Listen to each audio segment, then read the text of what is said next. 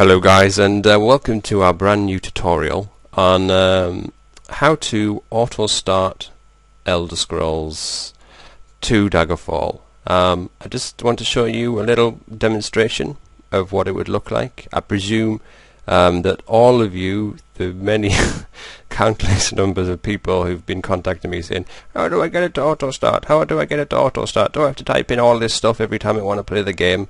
Well, typically yes you do. But owed to the fact that you constantly keep asking me about it, I thought that it would be a very good idea for me to show you how you get this game to run automatically, as if it was not a DOS game and in fact some sort of Windows game. Anyway, the first thing you need to do is we need to find the Dosbox configuration file. For Dosbox 0.74 it's in options and then under options again. For Dosbox 0.73 I think it's under config in your start directory.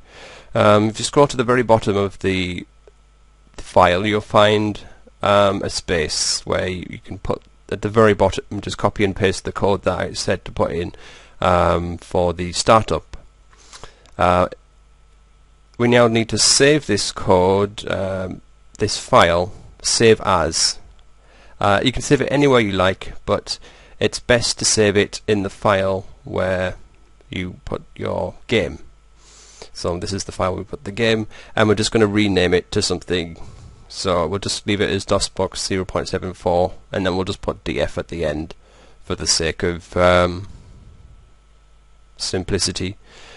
Right, now the next thing that we need to do at this point is to find the Dosbox folder, wherever that is. Oh, actually, I'll just double show you. So this is the file that we've just made there.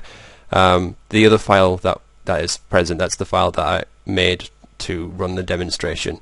So yeah, anyway, find the Dosbox file wherever it is saved on your computer. This is Windows 7. You'll be pretty smart enough to find out where it is for yourself, I'm pretty sure, but you need to create a shortcut for it.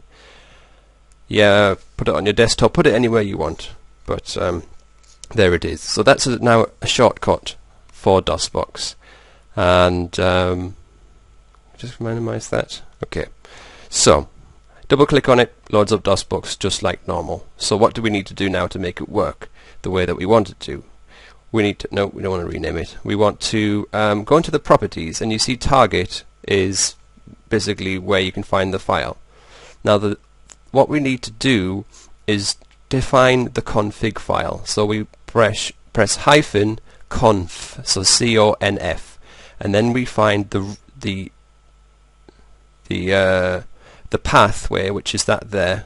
You can do that by right clicking and selecting security, and then we copy and paste it into the conf definition, and then we close that down,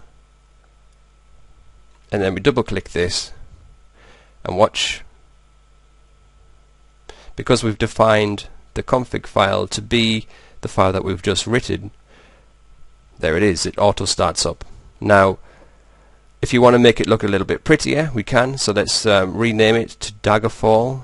Daggerfall! Exclamation mark. Actually, best not put them exclamation marks. And then we can change the icon. If we go to properties and then change icon, and then browse wherever you save the game. So just for education's sake, we're going to go back into that file, and there's the icon. There it is, Daggerfall.